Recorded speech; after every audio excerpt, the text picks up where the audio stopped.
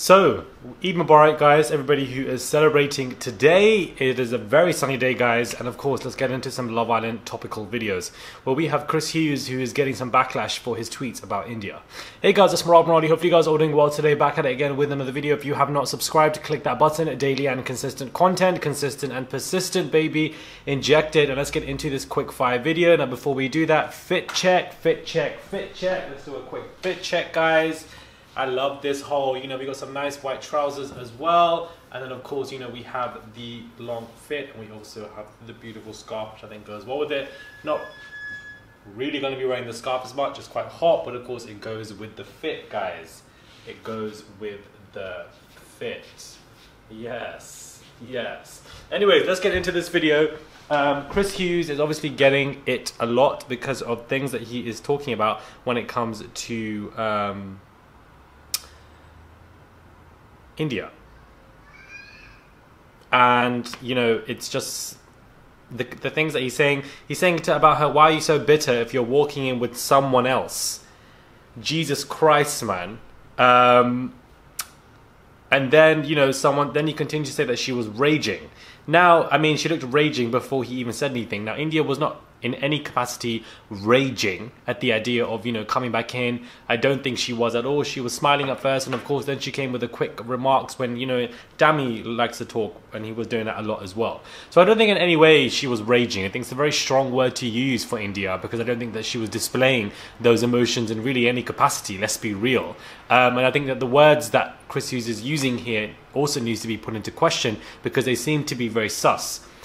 Somebody's found a tweet of his where he said, white girls look after themselves better than black girls, and of course, that is now being related to this because, what's going on here? I mean, if we really want to keep it buck, you dated Jessie Nelson.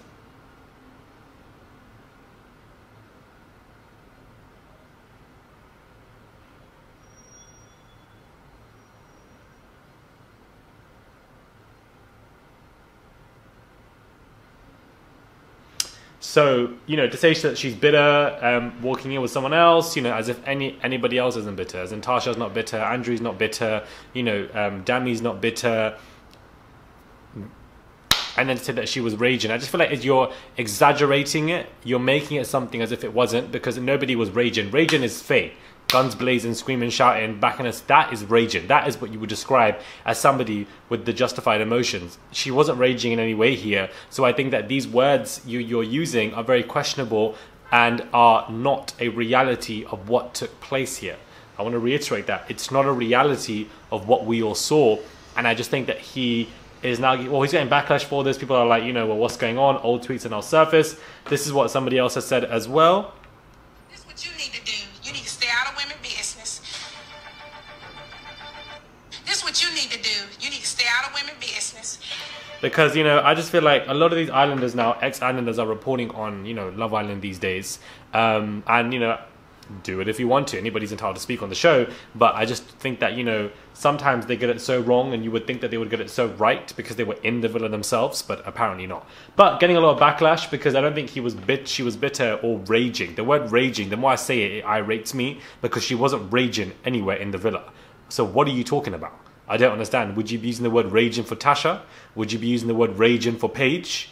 Would you be using, you didn't even use the, would you be using the word raging for any of the Casa Amor blonde girls? No, you wouldn't. But when the black girl comes in, you're saying that she's raging.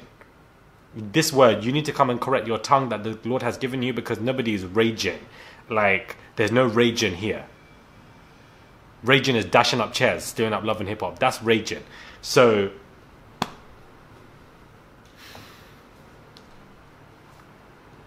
I don't understand what you're doing.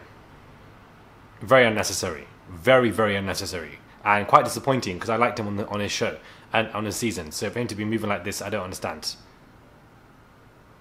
Continue to dance with your horses, or whatever you're doing now.